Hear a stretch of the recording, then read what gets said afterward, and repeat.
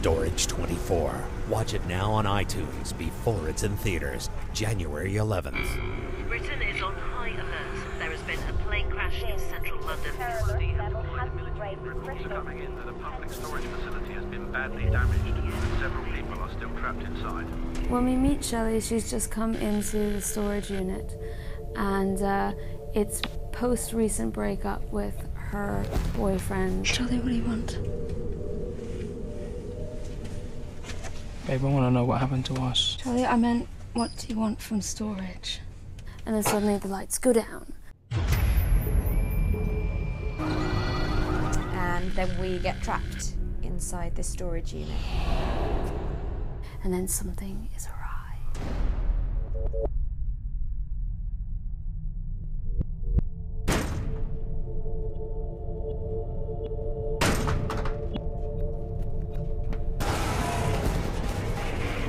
This creature, we don't know where it's come from, essentially.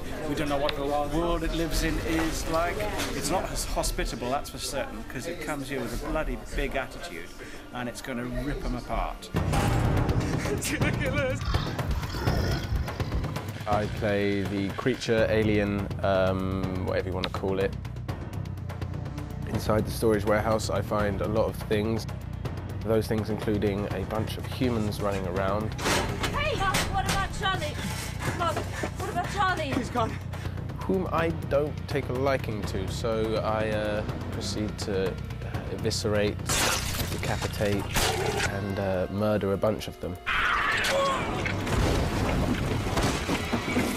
Yeah, working with the aliens been all right. I mean, we did a bit of stuff in the tunnels, which was, I guess, a little freaky.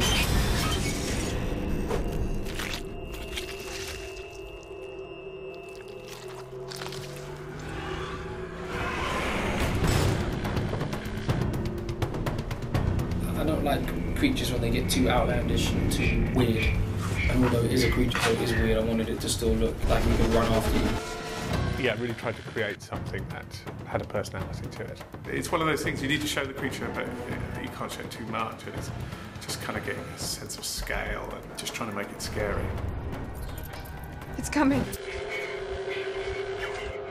It delivers enough scares, enough jumps, enough frights to leave you coming out of the cinema going, "Whoa, what was that?"